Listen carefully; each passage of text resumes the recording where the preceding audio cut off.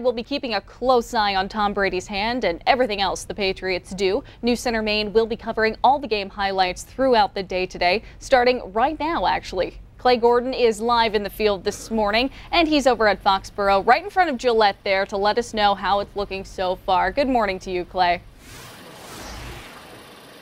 Hey, good morning, Katie, to you and everyone that's waking up in Maine today. It's an exciting day out there. AFC Championship between the Pats and the Jags.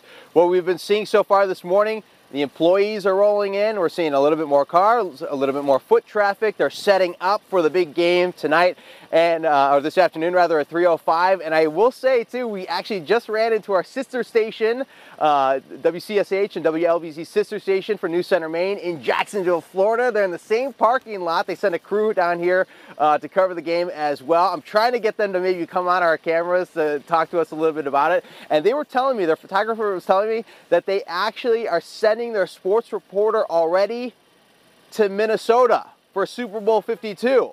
That's ahead of today's AFC Championship game. So I don't know if that's such a good sign for the Patriots, although Las Vegas is saying the Patriots are the favorites by 7.5 points. Those are the odds right now. But it's going to be a great game out there. It's about 32 degrees right now. It's going to be mid-40s later this afternoon. For those people that are coming down, the roads were pretty clear this morning. It's going to be a good one, and we're getting all excited for those tailgate lots to open up at 11:05. And of course, you can catch all the coverage on our Facebook Live.